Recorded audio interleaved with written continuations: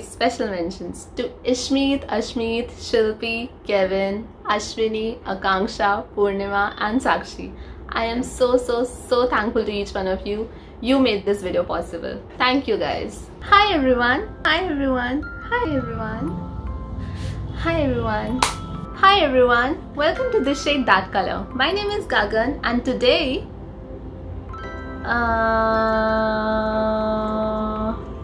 never mind.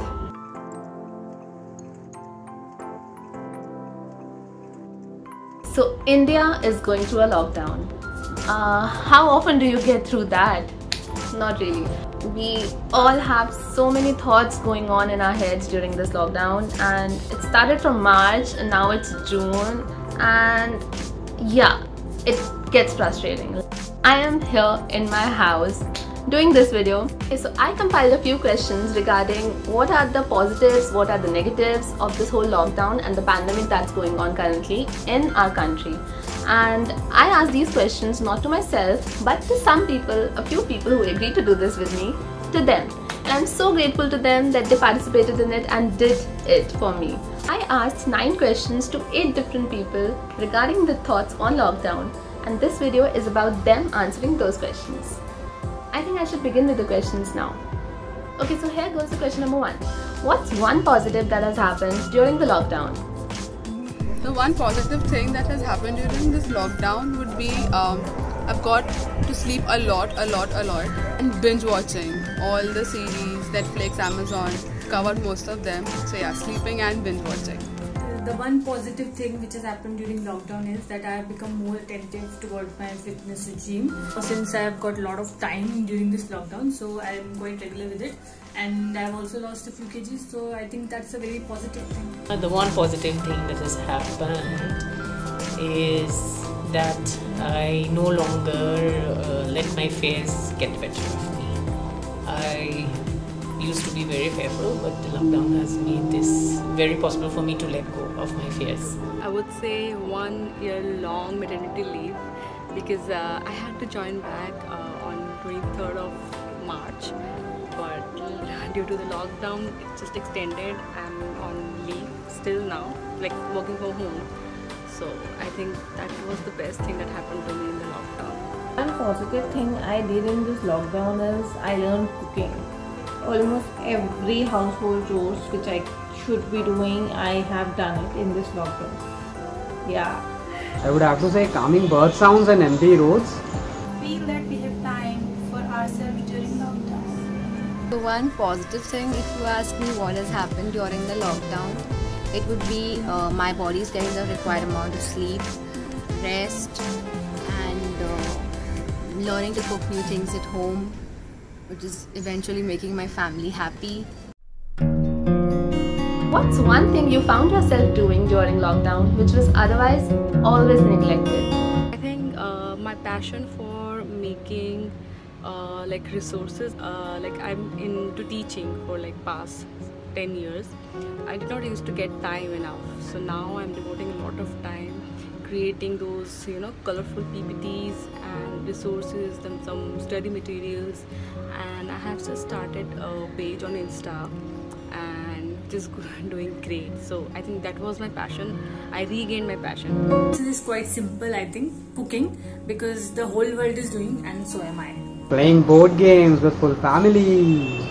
I found that I am not a bad sketcher. So what I did is I talked to all my friends, my relatives, I called every one of them, I video called them. After some time I got bored. So yes, then I started cooking. Yeah. The thing that was neglected and I had not noticed before was that I can take so much work pressure. Of course, when I was working in office, थोड़ा कम काम होता था, कम as in compared to now. But yeah, I can take the amount of pressure I'm getting from my superiors, of course. And another neglection would be me cooking. Like, of course, I was fond of cooking, but itna cooking, itni sari varieties, I won't tell you what all, but yeah, many things I started cooking. So yeah, Myself meditating more, I used to meditate, but off and on, not really that much. And now that the lockdown is there, I'm meditating almost like 3 times a day, and it's been absolutely wonderful. Even though I do have a much more hectic schedule, I would say, being in the lockdown, meditating, I now find the time to make meditation a part of my routine, and it's really beneficial, and it's something that I have been neglecting for God knows what reason. Where do you wish you were stuck during lockdown? Pretty much the same, at home, but with my dog. Maybe somewhere in a good place, somewhere in a hill station. I wish I was at a beach house in Goa with my loved ones. For sure, it would be in the hills. You know, the view would be so serene and beautiful, and even the climate there. To be honest, I wish I was home with my parents, because it's a beautiful place. The house is on one side, and the opposite side is a lot of land, and there are lots of trees and fruit trees and flowers, and all my doggies are there. So I wish I was home with my parents, or maybe on the beach, because I love being on the beach. I wouldn't wish for anything else than where I am right now. I'm quite happy that I'm stuck at home during this lockdown with my family. There are a lot of people that don't have their family around them during this time, but I'm very happy that I'm stuck during this lockdown at home. I think home is fine. I mean, as long as you are with your family and your dear and near ones are with you, I don't think that you need any place rather than that. I think at Ranveer Singh's house in Mumbai, maybe. What's one thing that bothers you most during lockdown? Too much of work, too much of household work. Of course, the work pressure, because it is more than it was in office. And the news. The only thing on the news is Corona. Nothing else. And the third thing, I have one more thing. So the third thing would be my overprotective parents. Yahan nahi jana, wahan nahi jana, ye touch mat karo, wo touch mat karo. So yeah, it's bothering me too much. The one thing that bothers me the most is that I haven't been able to dress up anymore to go out. My outstation travels. We are all at home, we are all safe, we are, by God's grace, we are not facing any kind of problem. But when I see beyond this, like the people who are actually suffering, that pisses me off. That is really very saddening and depressing. The fear that any of the family member could get affected was actually very scary. What we need right now at this time is a lot of positivity, much better news instead of Raika Pahad Banana. That's what's happening in the media these days. Lack of empathy people are having towards migrant laborers. See the kind of comments people are making, saying that they shouldn't have walked and they should have stayed where they are, and who told them to come to major cities to work. And it's easy to say when you're sitting in the comfort of your own home, but until and unless you put yourself in their shoes, it's very difficult to understand the plight of migrant laborers. Does the lockdown make you happy or sad? So the lockdown makes me happy as well as sad. Happy because, of course, I'm getting to spend more time with my family, chill with them. And sad because, of course, overtime with my family. So yeah, fights and chick much. And another reason to be sad is people are dying and dying because of Corona, and people starving, not getting food, losing their family members. Till the time I'm in my comfort zone, till the time I'm in safe zone, my near and dear ones are happy and they are fine. Till the time it is fine, because it looks like a holiday. It's like extended holiday going on. Sad because the situation, it's like never ending. I don't think it is going anywhere soon. So when I think about it like that, it makes me feel really sad and depressing. Initially, though, I was very happy because it was a completely new thing that you are at home with family and you get a compulsory off and everything. But eventually, it became quite a thing because then you were like forced to stay at home, no outings, nothing like that. Well, I'm a lazy being, so not going out doesn't make me sad at all. For a short while, it was making me happy because me and Sajju was having a good time.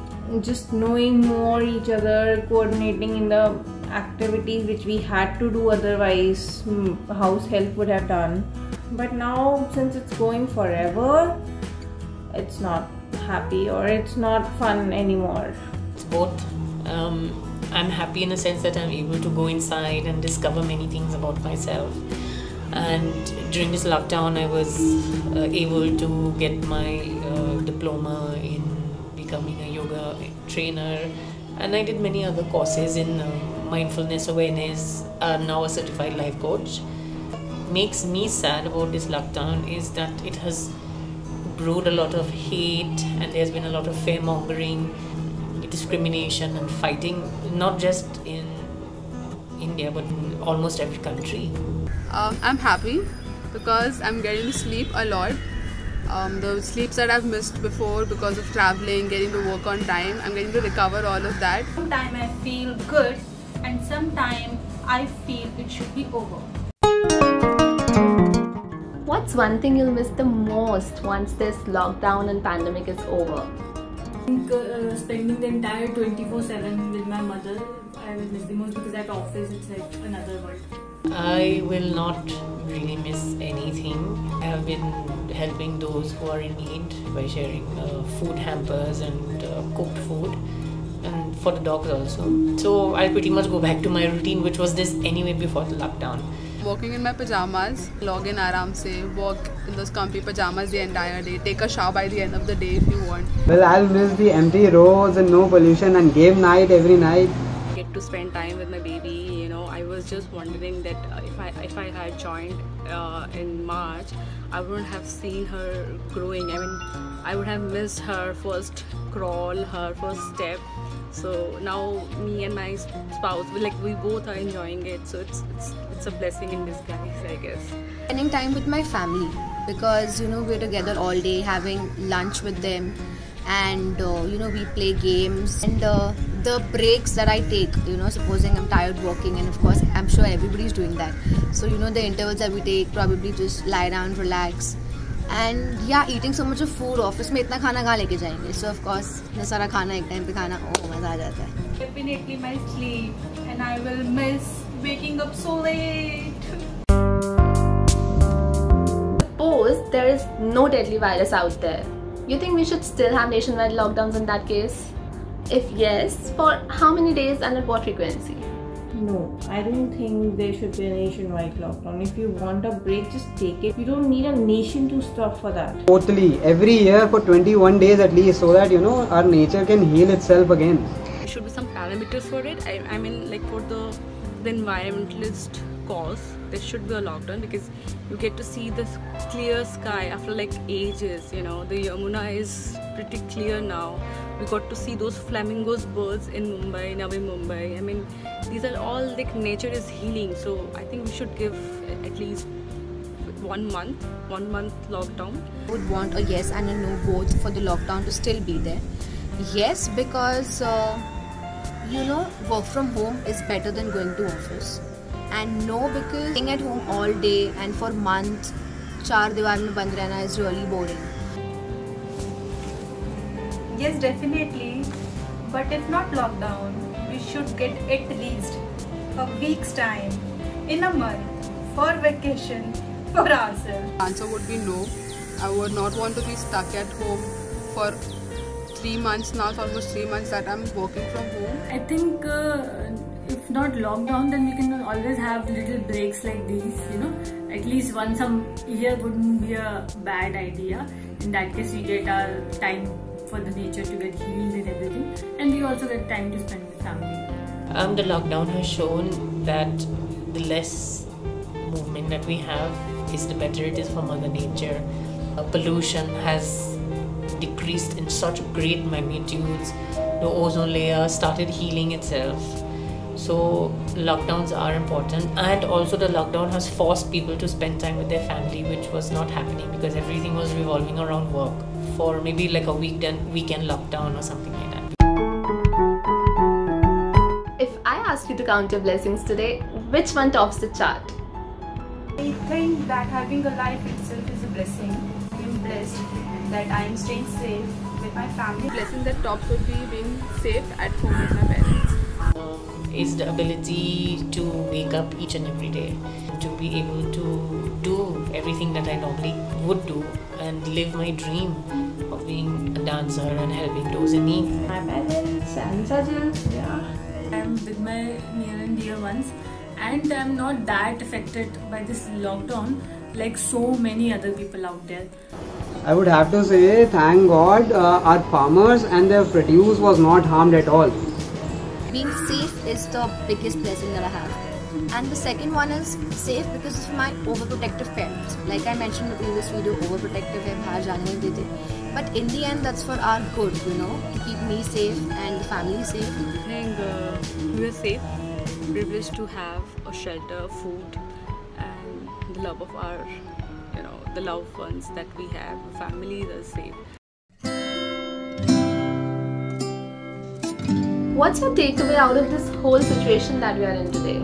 Shows that we need to go inside, we need to investigate, we need to understand ourselves, we need to understand what are we doing, why are we doing it, how are we doing it. And it is a perfect time for us to evaluate our lives and to see where we are, where we should be, what are we doing, what are we not doing. Being thankful for not being stuck at home but being safe at home. Don't take things for granted, like, you know, your parents, and remember everyone in your prayers and just stay safe. Give some time to yourself. Just calm down, give some time to yourself, things will fall in place. Just don't panic for anything. Relax yourself. You'll be happy. Instead of helping anyone indirectly, we should go and directly help someone. And I would say, like the way Sonu Sood is doing, I am really impressed by that guy. It feels like a bad dream. I pinch myself sometimes the thing has not sinked in. Still it is unbelievable. I mean, it's too vast. It is difficult to express. My takeaway is that don't piss nature at a level that it starts taking revenge. The current situation taught me the value of money. We should have at least some reasonable amount of savings with us to deal with such kind of crisis in near future. We should buy things what we need but not what we want. Count your blessings twice. Be grateful for everything that you have. You know, shelter, you have a roof above you during this time, you have your loved ones around you, you're getting to eat on time. Be grateful for the people around you, and yeah. Okay, so that sums up the set of 9 questions that I had in my head, and I wanted to know what people are actually thinking about it. Like, I think that the lockdown is like, okay, like initially it was fine, but now it's getting to my nerves. But I know it's the need of the hour. We can't really do anything about it except just cooperate with the situation and be at peace in our heads and just support each other and care for each other in whatever ways we can.